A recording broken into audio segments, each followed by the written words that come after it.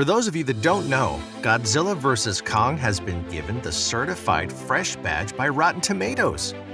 Now, this is the first MonsterVerse film to earn that badge. To say the film is doing well would be an understatement. Financially, the film is stomping right to the bank, and it's also the first MonsterVerse film to be certified A on CinemaScore. Godzilla vs. Kong has impressed at the box office, drawing over $130 million worldwide in a box office that's been affected by the pandemic. Damn, these fictional monsters are saving the film industry. Now, how cool is that? Not only that, but even Elon Musk tweeted about this movie. Yes, you heard that right, the mighty Elon Musk. Guess he was just taking a break from building rockets. Good choice for a movie, Mr. Elon. Did you know that even Instagram is trending with the hashtag #ContinueTheMonsterverse? Now, coming to the big question.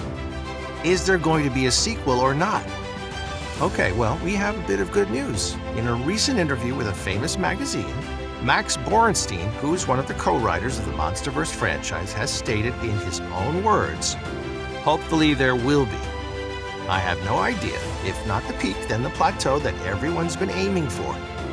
This is a point that's been a part of the ambition since the beginning, so I look forward to whatever the next iteration of this franchise is.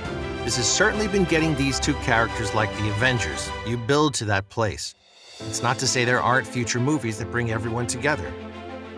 We at Discover are optimistic of the fact that the MonsterVerse will continue. Moreover, there are also theories that most of the Titans are still sleeping in the Hollow Earth.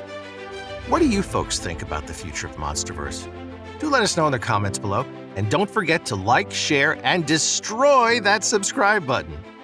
Before we leave, here are a few scenes for you to relive the awesome moments of Godzilla vs. Kong 2021.